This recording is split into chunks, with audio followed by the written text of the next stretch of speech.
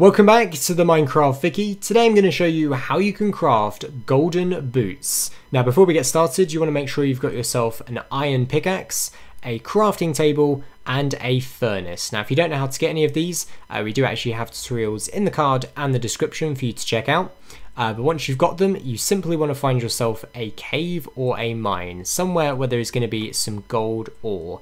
And pretty much with your pickaxe, the next thing you want to do is mine out 4 pieces of it, just like I've done here. You then want to head into your furnace, open it up, and then place your gold ore in the top slot with any type of fuel source in the bottom. And once you've done that, you pretty much want to wait for it to smelt. So once it's finished, you want to take out the gold ingots from the furnace and then head over to your crafting table, and you pretty much want to do in the grid 2 vertical lines each side, which will then give you golden boots. Now also in this game, alongside the golden boots, you have leather, chain, iron, diamond and netherite boots, all of which have different durabilities, but for now you have yourself some golden boots.